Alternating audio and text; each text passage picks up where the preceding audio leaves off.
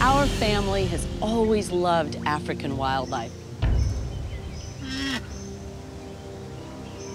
It is incredible. Oh, here we go. Here's some giraffe. Hey, guys. And Steve really started it all with his passion for wildlife from Africa. And they're a force to be reckoned with, no doubt about it. He visited Africa even before I did. And there was something about African wildlife that just touched his heart. You'd just like to cruise up there and give them a big kiss on those lips. And Africa really is on the front line of protecting important wildlife. So we want to make sure we're doing our part, going to Africa to learn new methods that are used to protect these beautiful animals.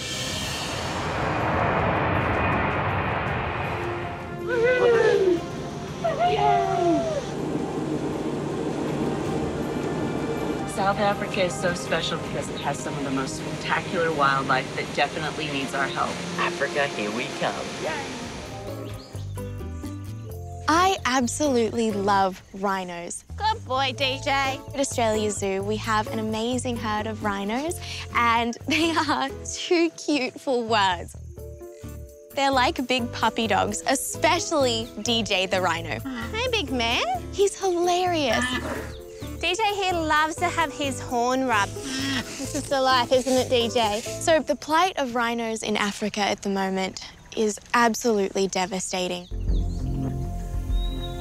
As our population increases, our cities expand, animals are having a really hard time in the wild, especially the rhinos. And here in Africa, there's a war going on. And that war is poaching. When they started recording rhino populations, there was somewhere around 500,000 rhinos within Africa. Today, we're looking at rhino numbers in the thousands. But there's hope for the future.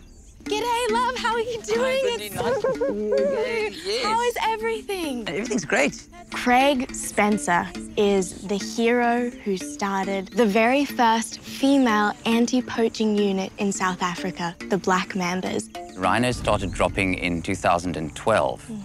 So we approached the young women in the local communities. Yeah. First we went to the chiefs. Absolutely. And we explained our story to them. And they were, of course, saying, no, we want our men to get jobs. I said, no, but we actually want your women to get the jobs, you see. They have this nurturing attitude. That motherly attitude. Now they're deployed all over the landscape. They're in 5 different locations. Yeah. They patrol independently day and night, and it's worked tremendously well for us. So one of the activities that the Mambas will do is a roadblock, for example. Yeah. And if the poacher vehicle is traveling along the road and he sees the roadblock, they will throw everything out the window because they don't want to be caught. Yeah. This is a small white rhino horn, actually. It is extraordinary because people always forget that it's keratin, so it's the same as our hair. And you can see it when you're right up with it. And the fact that we're killing the rhinos for something that really is our own hair. It has no purpose in our lives, and it's brutal. Yeah. It's inhuman, in my opinion. Absolutely. I don't want to share my planet with people like that. No. Which means they can't reproduce quick enough to keep up with the rate that poachers are taking them out. My dad came up with the phrase wildlife warrior. You know, it is true. We're standing up and speaking for those who cannot speak for themselves. You have no idea how inspirational your dad's work was to conservationists like us. You just have to stay determined and passionate and dedicated. So thank you. No, thank you very much. Thank you for recognizing the work that we do down here. Oh, well, it gives me great hope for the future.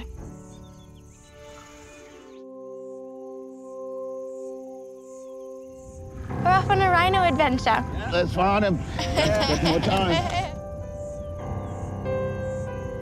When I came to Africa, I had a mission to see a rhino in the wild. It would be wonderful to experience exactly what the Black Mambas are working so hard to protect. Yeah, don't worry, Bindi, I will find for you. Oh, you're amazing. Rulani is one of the best trackers here at Bulule, and he has been tracking animals for over 20 years.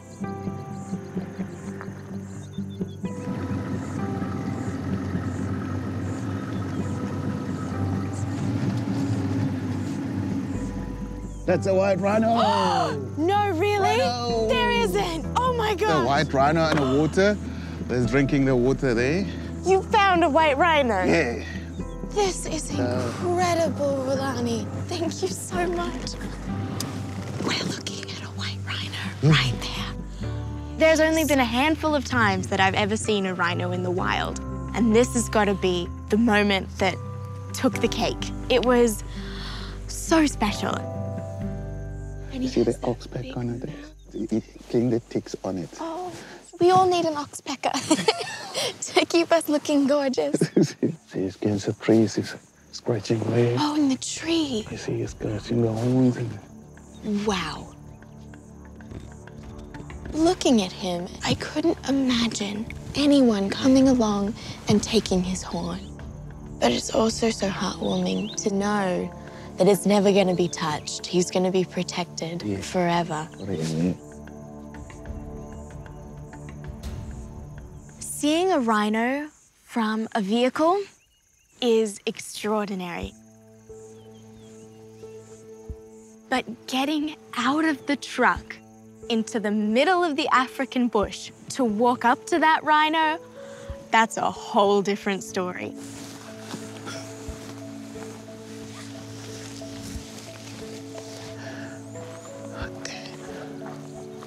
Listen, we can stop here. You see, starting moving. I can see him. So he's coming towards us. He's so special. You see that that's walking in that direction. For me, just being able to learn about the rhinos and see them in the wild, it instills that determination to protect them forever. You fall in love with them when you get to see them like this. And this has just brought the entire trip together because of the black mambas and all the work that they're doing. He's allowed to keep wandering just like he's doing right now. And he just disappears again, right back into the bush. Yes, easy, easy. I was almost in tears. I was so happy. Oh my goodness. I would do a happy dance, but I'm being quiet. This is amazing.